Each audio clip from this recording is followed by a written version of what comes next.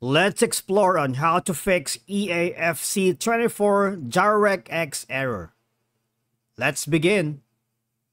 Okay, so the FC24 error code in EA games accompanied by a Directx error suggests an issue with the Directx components on your system. Now, we are going to ensure that we are going to explore steps that you can take to troubleshoot and potentially fix the FC24 DirectX error, okay? Okay, so the first thing we need to do is ensure that your graphic card drivers are up to date, because obviously outdated or incompatible drivers can lead to freezing issues and having these DirectX errors. So you need to visit the official website of your graphics card manufacturer to download and install the latest drivers. You need to ensure that your system has the latest version of DirectX installed. Obviously, you can download and install the latest version from the official Microsoft DirectX website, as you can see it from here. Alright? Because a number of runtime libraries from the legacy DirectX from some games that use the 3DX9, and until these numbers does not modify the DirectX runtime installed on your Windows OS. Alright? And then the next step that we can do is you might want to confirm that your PC meets the minimum system requirements for the EA game you are playing. Say, for example, if your hardware is below the requirements, it may struggle to run the game in DirectX properly. Now, some games like EA FC24 have a DirectX repair tool that comes with the installation. You might want to check that game's installation directory or options in the launcher to see if there's an option to repair or reinstall DirectX. And the good thing about checking for Windows updates is, say for example, you need to ensure that your operating system is up to date. Windows updates often include updates to DirectX components. All you're gonna do is go to Settings, Update and Security, Windows Update, and check for updates. And by doing so, all you're gonna do is go to your Start menu, type in Settings, and from here, as you can see, Update Security, and click on Windows Update and check for any relevant updates that your computer might need. And after updating your computer, you might want to restart and see if the problem has been fixed.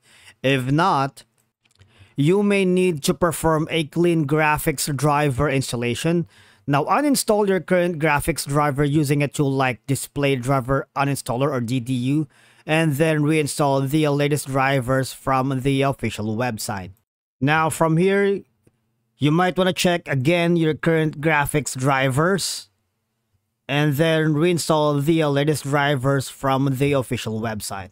And as we've mentioned, there's a lot of graphic drivers tool that you can use to ensure that you have the latest updated drivers to see and to make sure that your problem is going to be fixed. All right.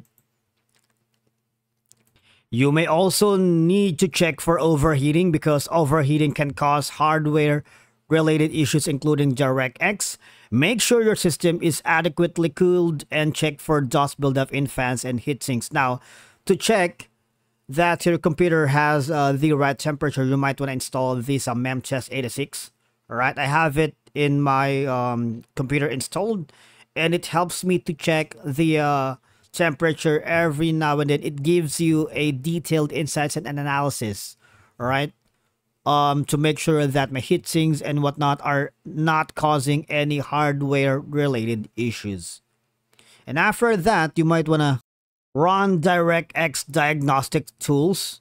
Now from here, all you're gonna do is open the DirectX diagnostic tools to check for any issues, and press the Windows key plus R to open the run dialog. Now type dxdiag and press enter, and check for any errors in the notes section on the various tabs.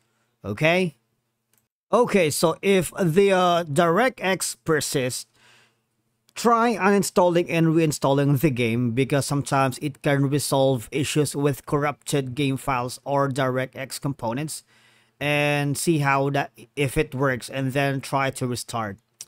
But if the issues is still persistent, you might want to consider reaching out to EA support. They may be able to provide specific assistance based on your account and system setup. Remember that DirectX errors can be caused by a variety of factors, and the effectiveness of these tips may vary according to your situation, right? And again, it would be wise to always refer to the official EA support resources for the most accurate and up-to-date information. Many game launchers now have a verification or repair option, so you might want to check on that. And I believe that's a wrap for today's video. Thank you so much for watching, and we will see you again in the next one.